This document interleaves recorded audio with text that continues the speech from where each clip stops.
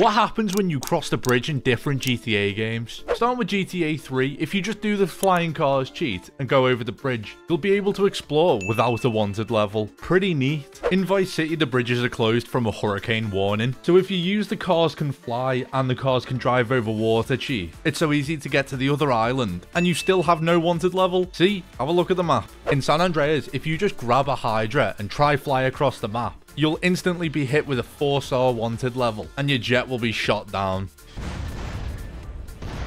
In GTA 4, if you grab a bike and you try go along this bridge, oh my god, it is ruthless. They will come after you with a max wanted level, and maybe this will happen to you as well. In GTA 5, there's no bridges to cross that will get you a wanted level, so you can pretty much roam anywhere. Well, except maybe a couple of places.